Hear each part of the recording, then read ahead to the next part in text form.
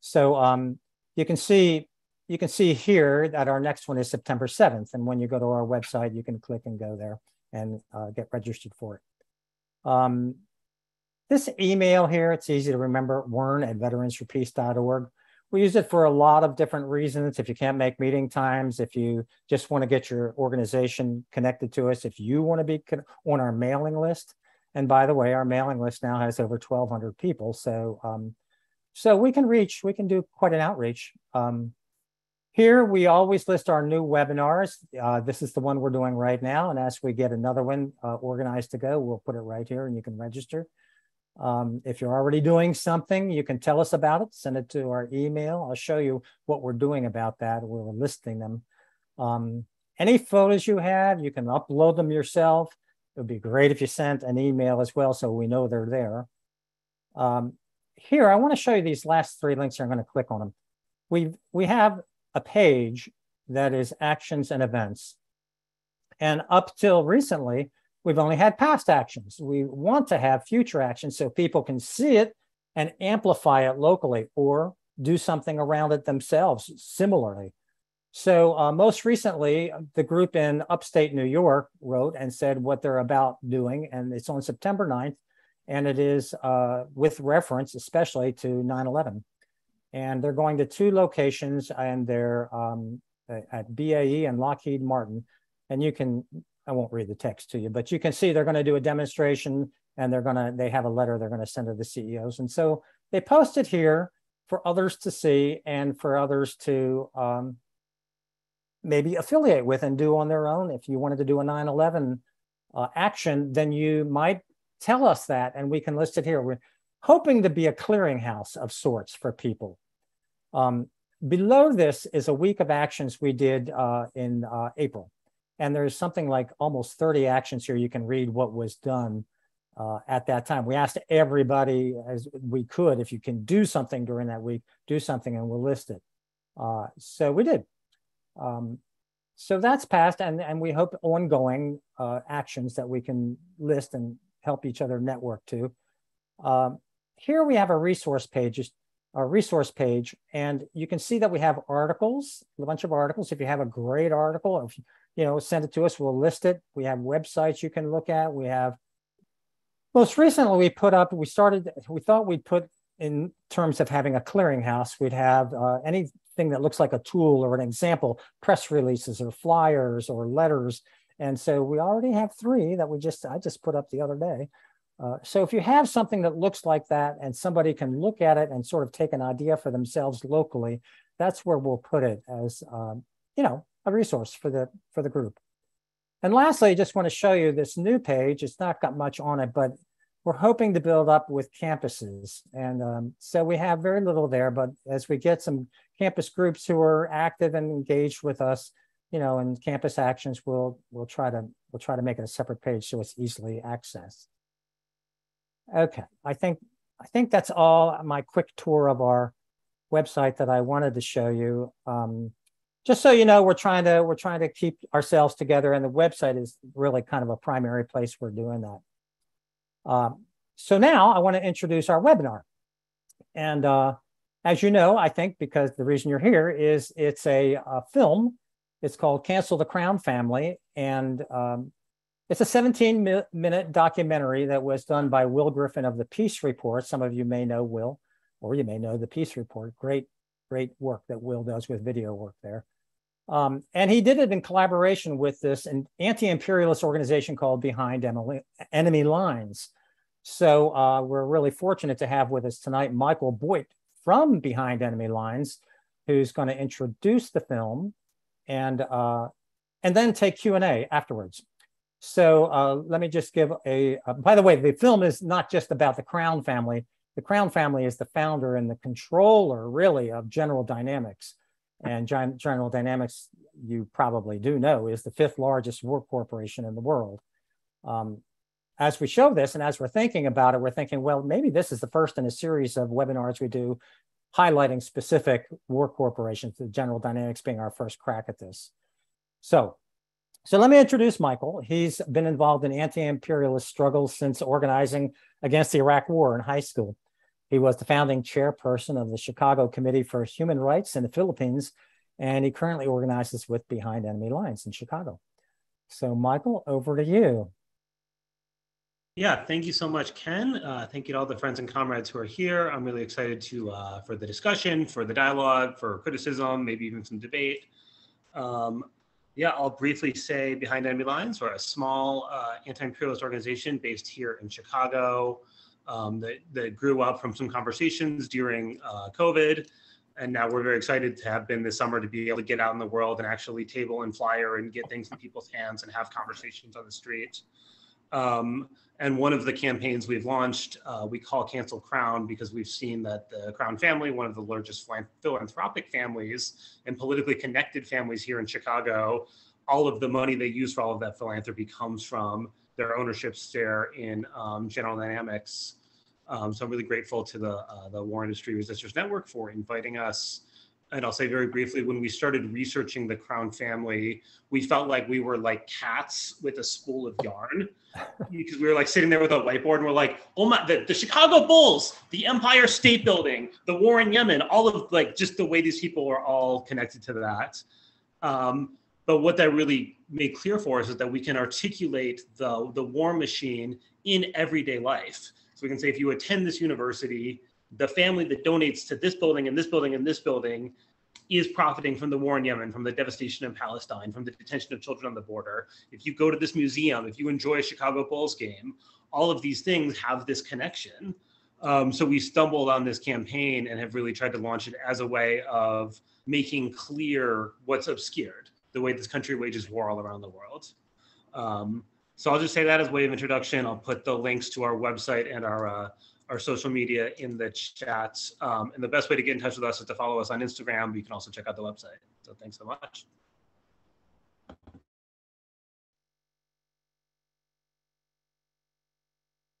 Okay, I think we're ready to watch the film. Brian, if you can cue it up. All right, just bear with me for 1 second. We'll get the screen shared. All right, can everyone see that? Yeah, good. All right, and away we go. Let me ask you a question. If a rich family who donated $75 million to a university in the name of social work actually earned that money through the death of innocent people, namely through illegal and immoral bombings, assassinations, and drone strikes, which includes the deaths of children, would you consider this philanthropy? Well, that's exactly what the Chicago-based Crown family did last year. The Crown family is a multi-billion-dollar family who is deeply connected to the imperialist wars around the world, which their wealth depends upon. The fifth largest weapons-producing corporation in the world is General Dynamics, and one Crown family member is the director, James Crown. General Dynamics emerged as a modern weapons contractor during the Cold War. In 1959, Chicago industrialist Henry Crown merged his previous company, Material Service Corporation, with General Dynamics. He then became the largest shareholder in the corporation. Today, the Crown family is the 34th wealthiest family in the U.S. and owns 10% of General Dynamics. The core of their wealth and power and their ability to finance political campaigns and philanthropic efforts is the money raised by selling weapons for imperialist wars, which are overwhelmingly aimed at innocent people in some of the poorest countries in the world. So let's take a look at what the Crown family actually invests in, as well as how they direct the fifth largest weapons producer in the world.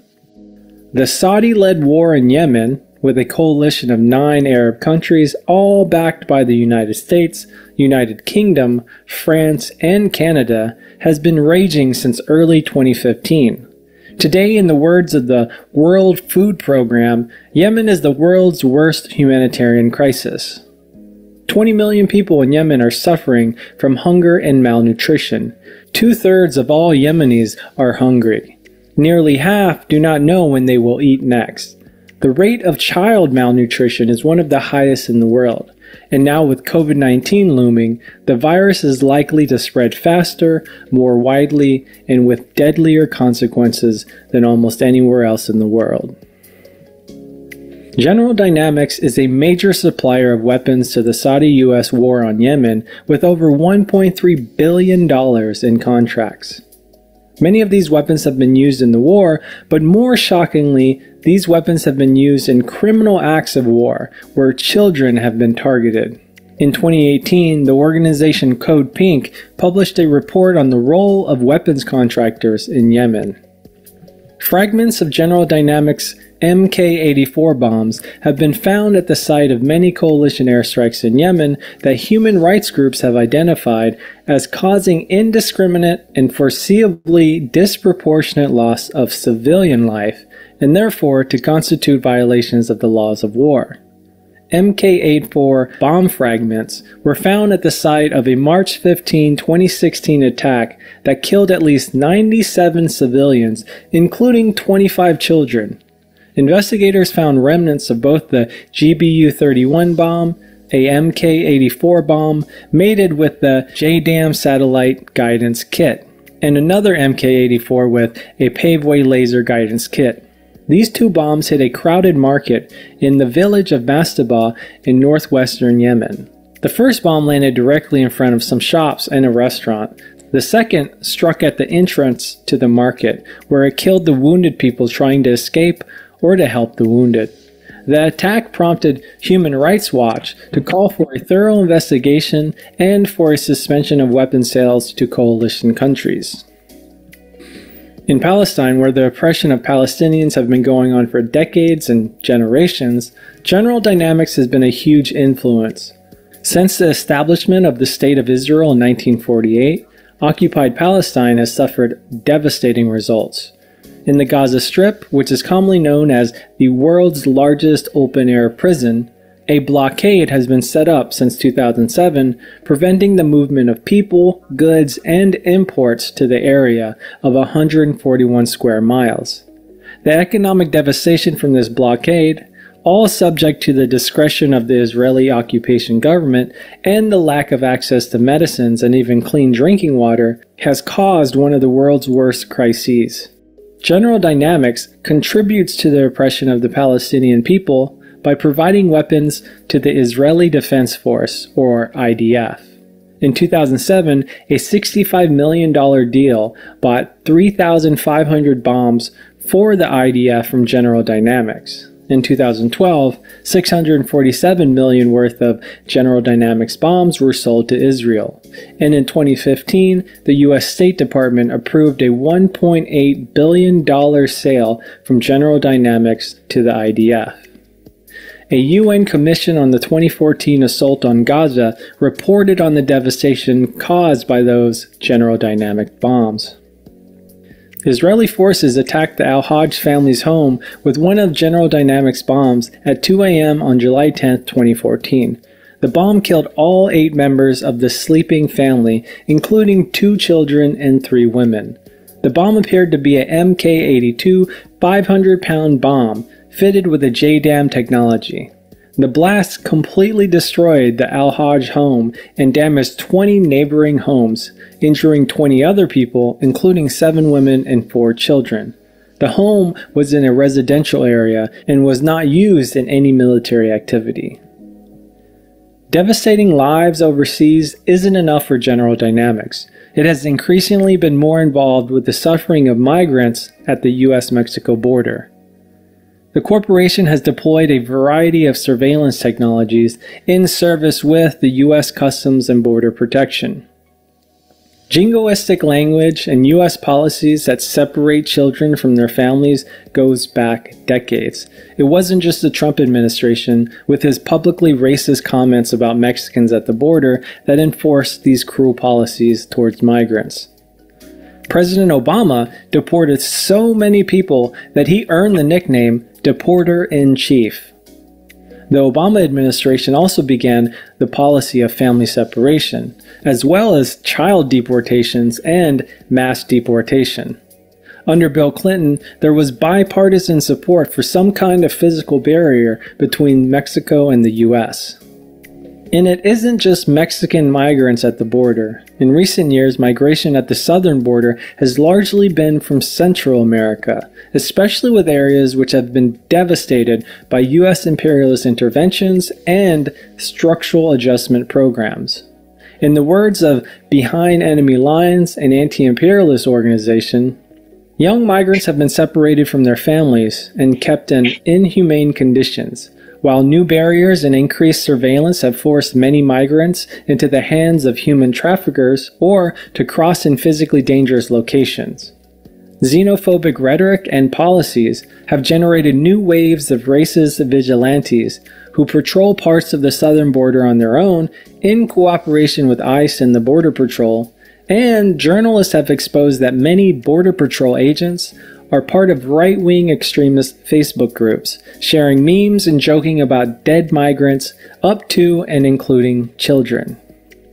General Dynamics and a few of their subsidiaries have been providing U.S. Customs and Border Protection with remote video surveillance systems across 68 sites to, quote, detect, track, identify, and classify migrants and refugees. One subsidiary, General Dynamics Information Technology, has received $4 billion from the U.S. Office of Refugee Resettlement, providing staffing and support to the detention of immigrant children. Now that we know how the Crown family is involved with the direction of General Dynamics and how they are so connected to the suffering of innocent people around the world and at home, let's talk about the Crown family's influence on U.S. politics. The Crown family has donated huge amounts of money to political campaigns and parties.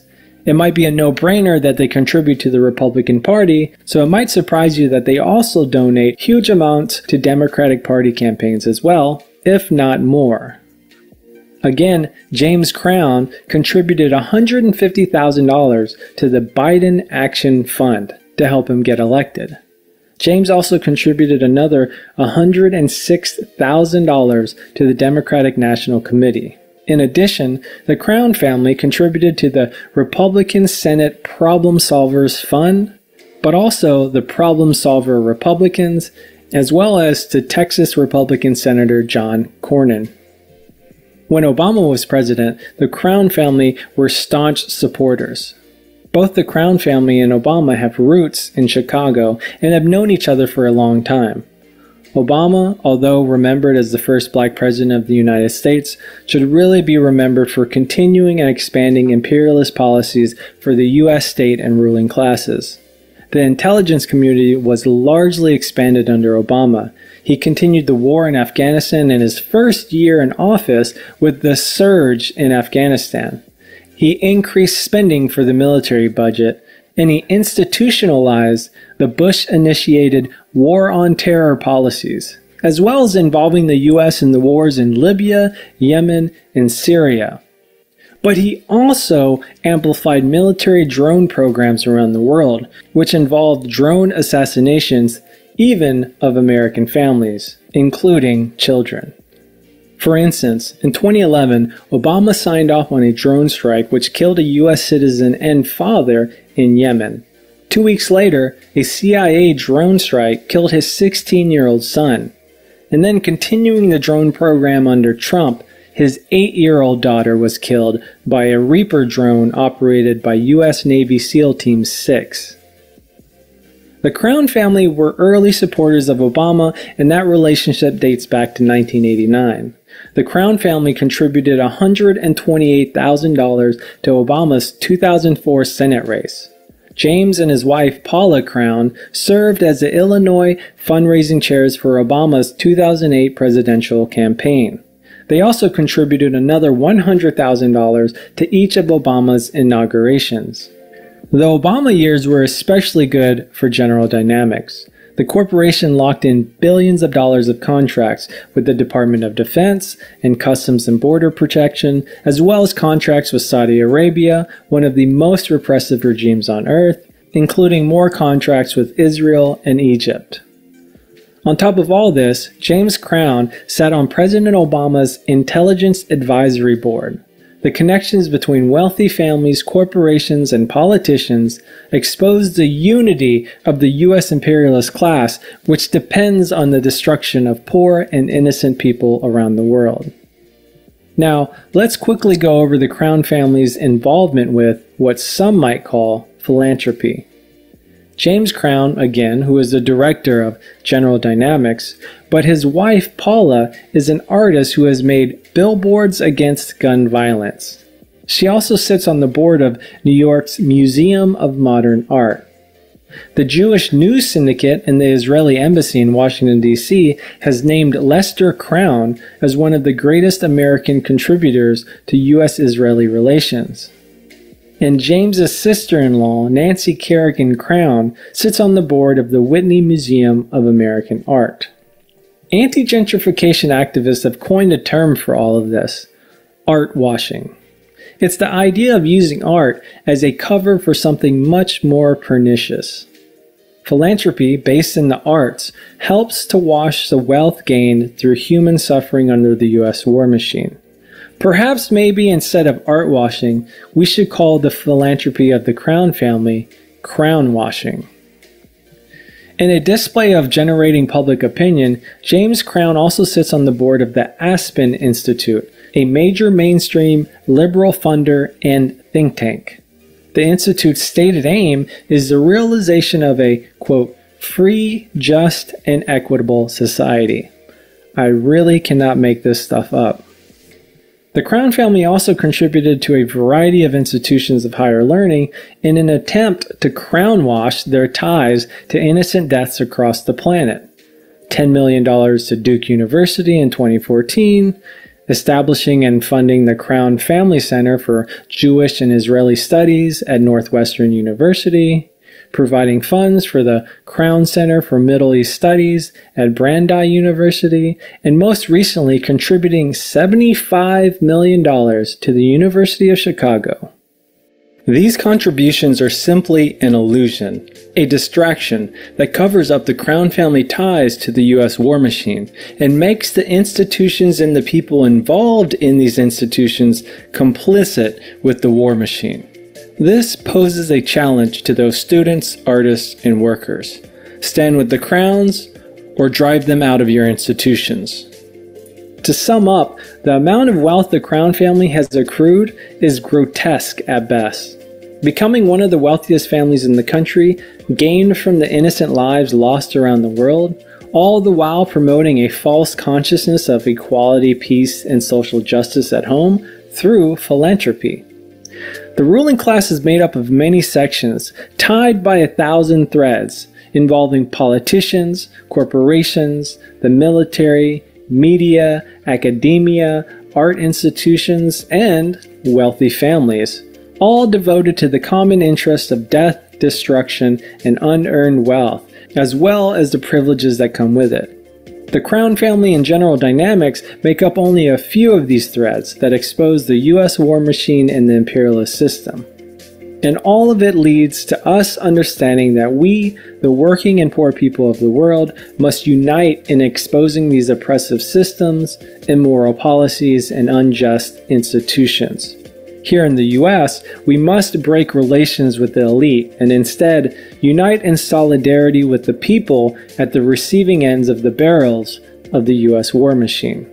We must expose and embarrass these families, politicians, and corporations, educate the people of the U.S. on their vile actions, and create a unified program of action of resistance against the U.S. war machine and the imperialist system itself. Much of this information is based on the writings of an anti-imperialist organization, Behind Enemy Lines. Be sure to visit their website and follow them on social media.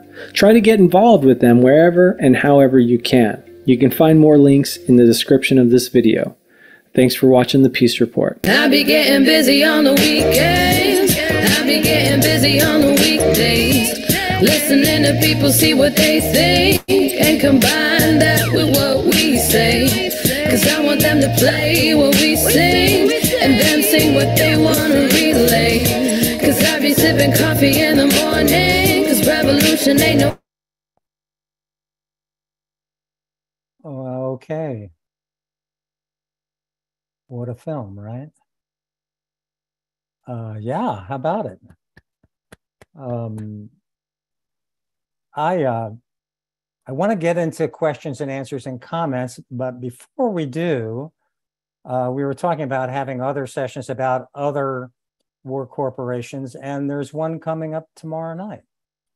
So I'd like Paul Shannon to tell us about that for a moment before we get into Q&A.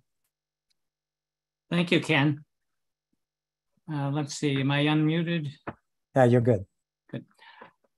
So I just want to let everyone know that tomorrow night we're having a special program in the Boston area on Raytheon, and a new campaign that the Raytheon campaign in our area is forging with the nuclear weapons disarmament groups, the Raytheon nuclear weapons campaign.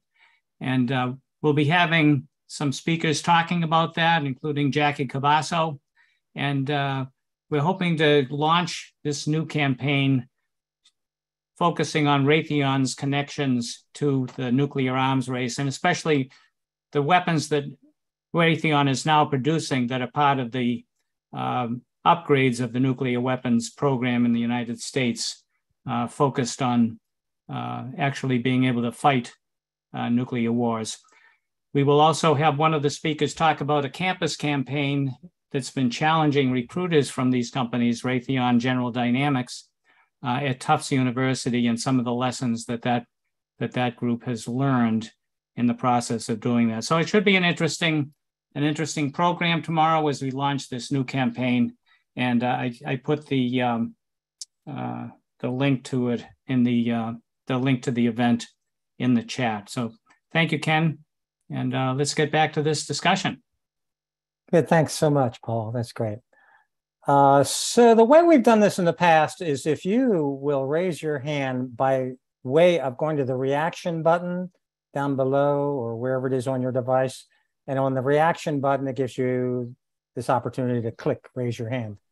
And what that does, it'll cue people up to have a comment or a question from Michael. So we'll use that to get ourselves started. Who has a question or a comment for Michael?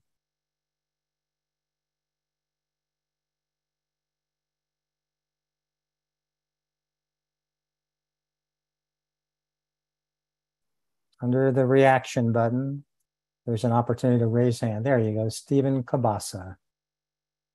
So we'll get you on. Go ahead, Stephen. Yes, it's pronounced Cobasa actually, but it's a common error. So I'm in New Haven, Connecticut. I've been part of a number of organizations here that have mounted resistance at the Electric Boat Shipyard in Groton, Connecticut, which is one of the corporate entities under General Dynamics. The first of these was the Coalition to Stop Trident from 1960 to 2009, which opposed the ballistic missile submarine that 12 of which continue to operate in the oceans of the world, each of them capable of massive destruction, an end to the planet. And the United States government is now proposing a new variation on the Trident to replace these older vessels, which are going out of service now. And we have formed a coalition, No New Tridents, to create a network of opposition to that happening. It's been a long campaign, as I know many of the campaigns that people in this circle have been involved in. But the need to continue to confront this is obviously ongoing as well. So appreciate the chance to see the the circle that has committed to exposing the crimes that General Dynamics is so actively engaged in as a model of a perverse American dream. Thanks very much. All right, thanks, Stephen. And yeah, if we can get Michael involved, if you have a question or a direct comment to Michael, let's get him to speak to us. So Maria, do you have something like that?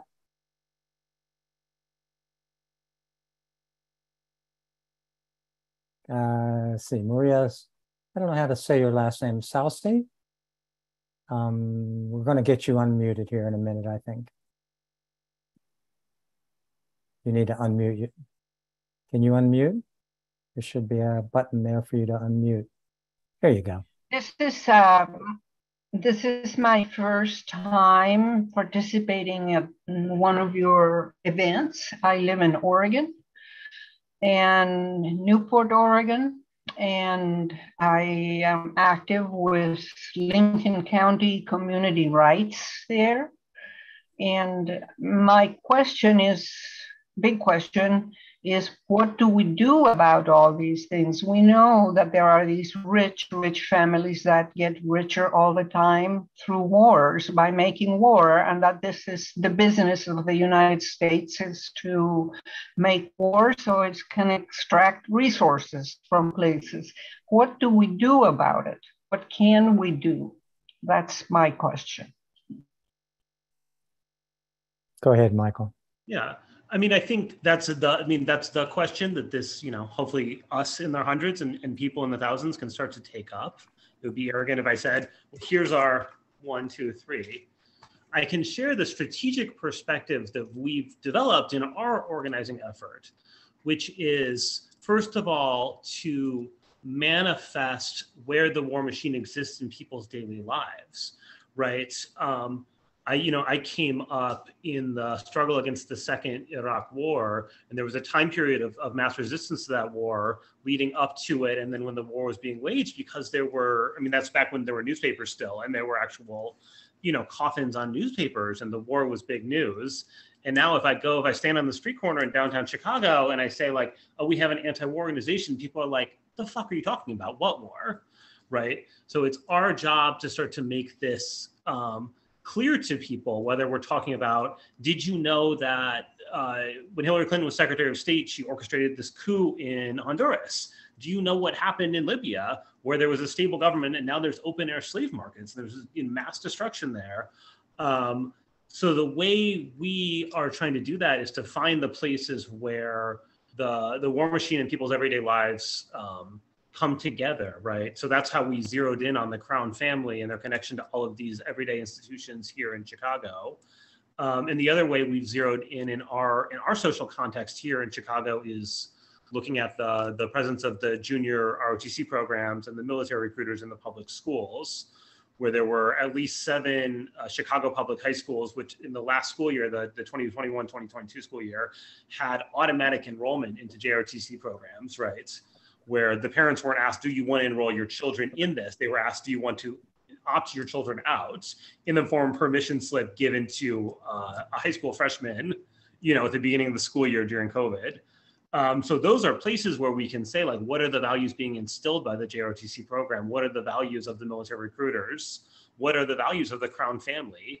If you are a student of social work, do their values align with yours? If you're an artist at the Art Institute of Chicago, do these values align with yours? And if they don't, then you have a responsibility, right? And an obligation. So I think finding the ways that the war machine intersects with people's daily lives and finding the ways to wage struggle there while we mount larger and larger struggles. And I do think, like, where we've looked for inspiration in our organizing within the social context of the US has been the diaspora struggles, which have been some of the militant, the leading edge of what we have of the anti-imperialist movement. So especially and most notably the Palestinian struggle, but also, the Puerto Rican organizers, the Filipino organizers, Central American folks like that. So I'll leave it there for now. Good. I see. I'm going to just go down the line with the raised hands here. Carolyn Scarr next. Let's see if we can get you on. I haven't muted myself. This has been a very excellent show. I'm glad to have been on. I wish to be notified. What I would like to do is point out one of the things we're going to have to do something about is the way the United States has appropriated and is making use of the United Nations itself. The people in Haiti are being oppressed by troops which are under the auspices of the United Nations and are being trained these troops are being trained through the auspices of the United Nations. And the people of Haiti have every right to rule themselves. This is the first revolutionary government in this hemisphere, as people may possibly know. And nevertheless, we who think the United Nations is God's gift to humanity or something are allowing ourselves to let this supposedly international agency be expropriated and used to. And this is not new. Bear in mind the war against North Korea was done under the auspices of the United Nations. Thank you, Carolyn.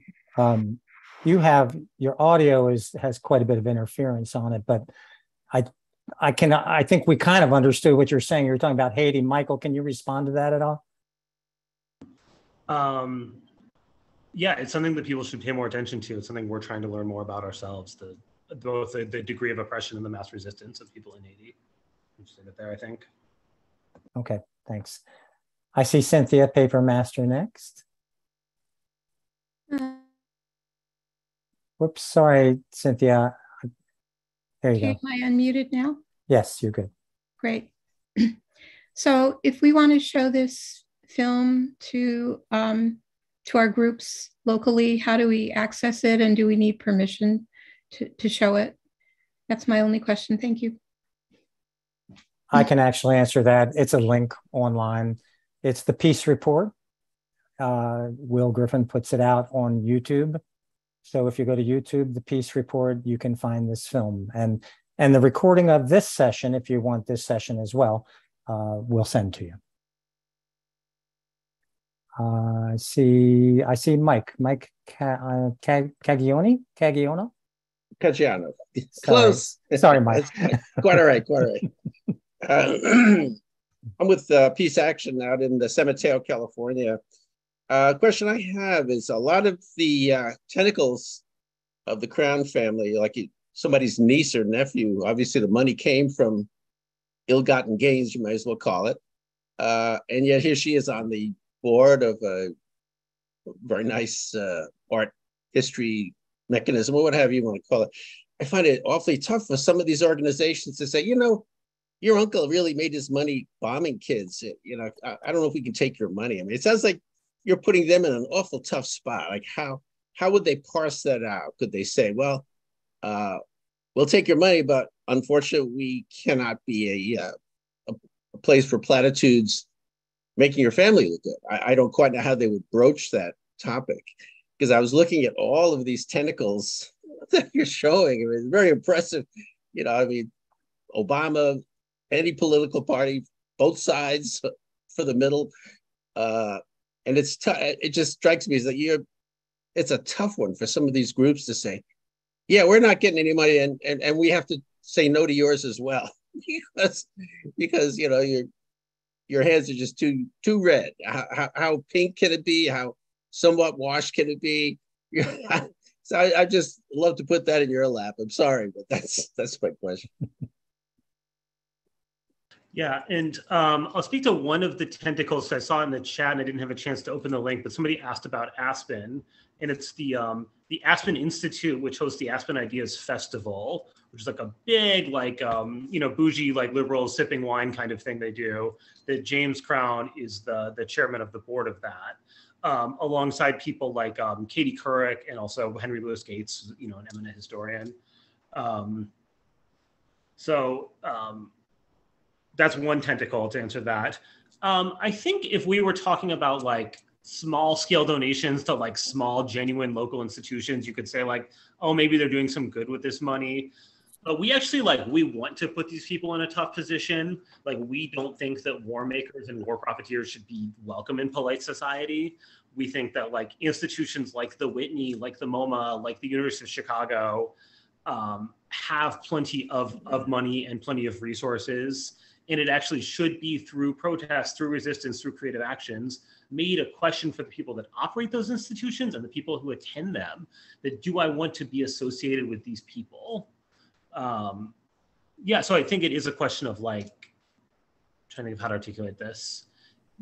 All these institutions have stated values, right? Like after 2020, all of these institutions, including the museums, including the University of Chicago, put out like, we stand with Black Lives Matter, like we stand with George Floyd and his family. So we need to say like, if that's the thing that you stand with, like, why are you associating with these people? And these people actually should be like essentially driven out of polite society, I think. Yeah. Terry, Levi, you're next. Thank you. I'm with Conscience Canada. And what Conscience Canada has been doing is attempting to withhold taxes if they go to the military. But it's completely illegal. At the same time, people who have a lot of money give to charity so that their taxes are not as high, so they don't have to pay more. It's all a moneymaker.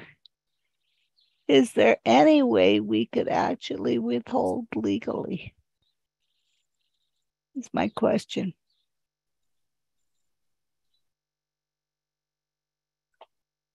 I can't speak to the questions of tax law, although I will mention that Canada is wrapped up in this whole story too.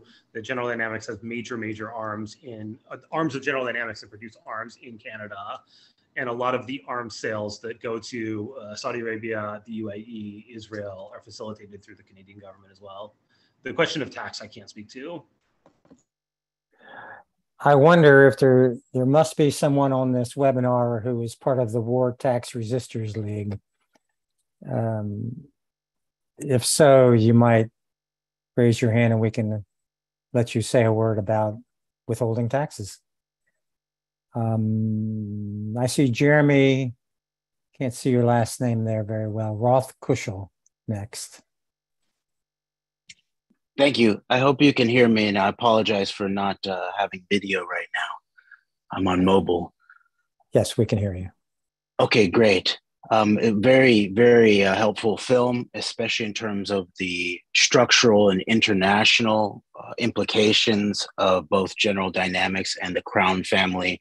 And their role in long-term in the Aspen Institute is crucial, especially when you tie it into what was pointed out in terms of information technology, GDIT, that was pointed out in the film, and that the maybe the invisible side of that is propaganda, information warfare that's heavy through the Aspen Institute.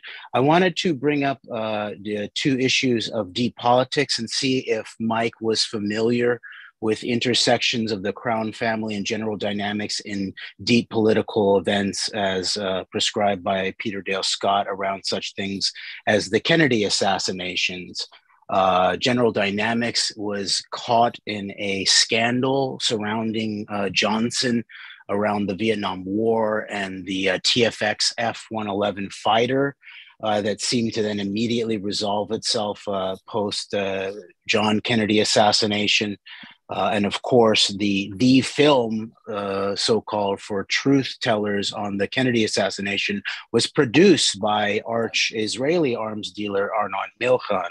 And then secondarily and finally, the Robert Kennedy assassination took place and was pre-scripted in many ways based on the location of the assassination in the Ambassador Hotel that was owned by the Shine family. That's the father-in-law of Lester Crown. And actually Lester Crown was involved then ultimately in selling it off. This is where Mickey Cohen, the Arch Meyer-Lansky mob henchman, who also was a key arms dealer for the proto-Israeli state, ran his operations out of. So I'm interested in whether there's a deep political aspect of Crown family and General Dynamics involvement in such things as assassinating the Kennedys. Thank you. Yeah, that's interesting stuff. I haven't researched that myself, so I'm not going to be in a position to comment on that. Okay. That is interesting stuff. Another tentacles, more tentacles. I saw Ellen Barfield, and then you put your hand up and took it back down, Ellen. I know you're part of the War Tax Resistance League. Did you want to speak to it or not?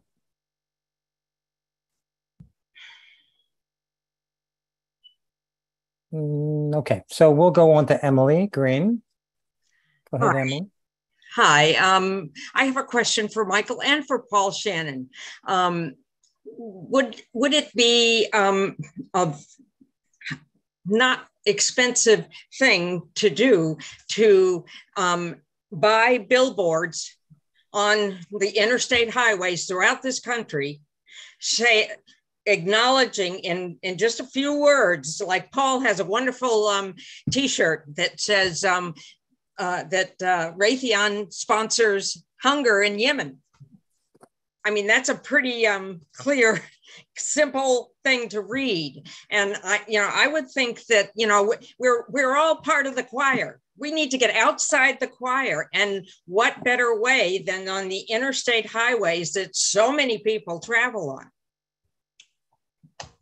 I'm just putting that out there as, would this be a way to further the cause? You want to go first, Michael? Yeah, I can say we definitely don't have billboard money. There's a donate link on our website at behind-enemy.org. But the piggy bank is a little low on that.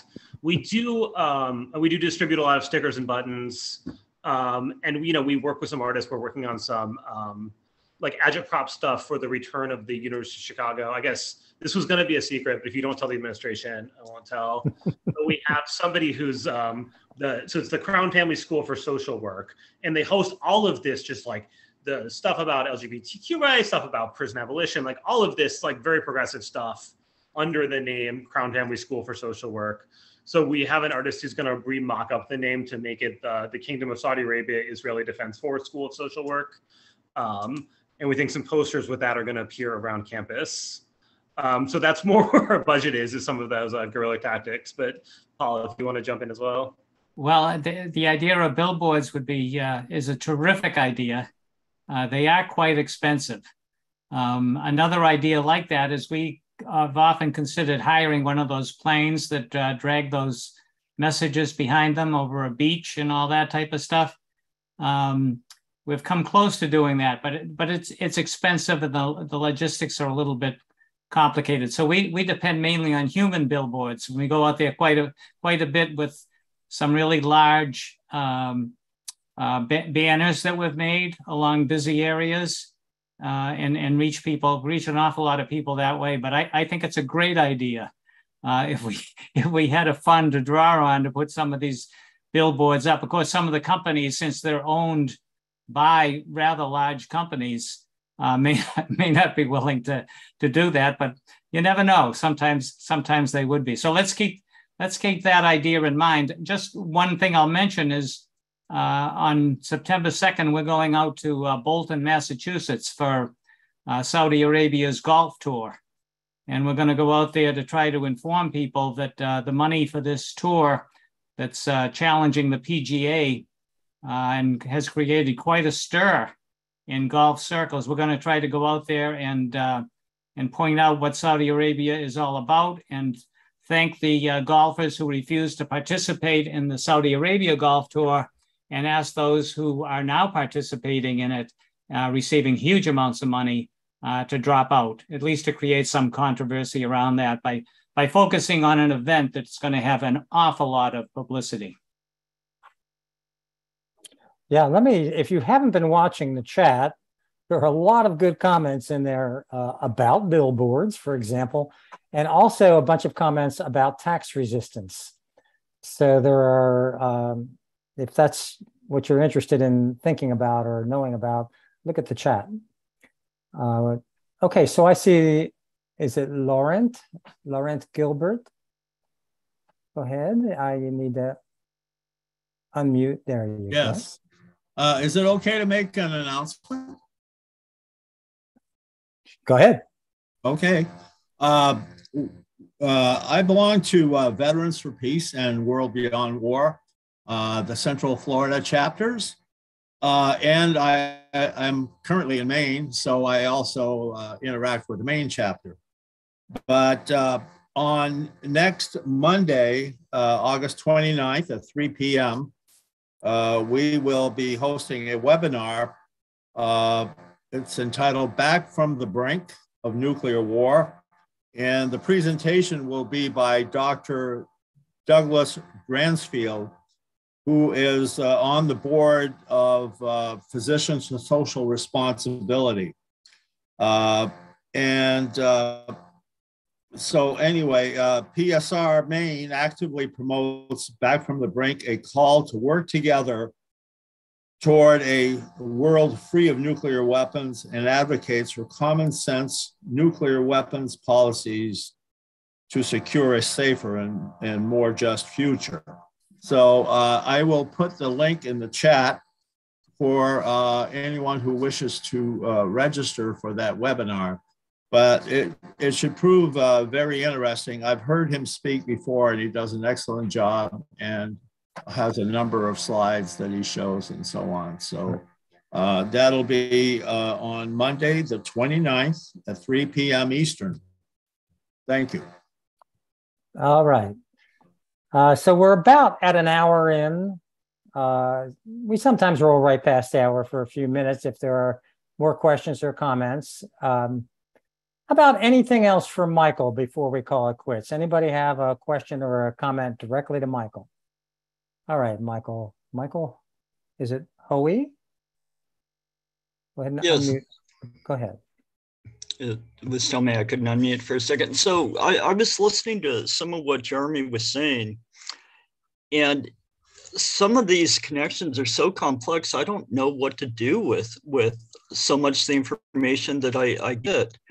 It seems like there's a lot of behind the scene activity that goes on that I've never really paid attention to. And now that people are waking me up and helping me to understand how the men behind the scenes do their dirty work, I'm just scratching my head thinking, what the heck do I do with this information? I'm wondering if Michael had any advice for me. Yeah, I mean, I can take that two ways, I guess. The one thing is, you know, when we started putting together the research around the Crown family, we, you know, we're just trying to put things in boxes. Like we literally did it like old school style with a whiteboard, and we're like political donations, sports teams, cultural institutions, you know, all of these different kind of things. So you actually can get some of these things in discrete things, like all the information's in the video about political donations. That's actually publicly available information from the FEC website. You got to, you know, really put your detective cap on and go through, but you can get that. You know, some comrades in Boston, actually the people that put together the mapping project, which is a really excellent new outlet, sent us like, hey, you know, you can check the Crown Foundation's Public 990s on ProPublica. And so we've just started like digging into that and trying to collate that. So you can do these things in discrete ways.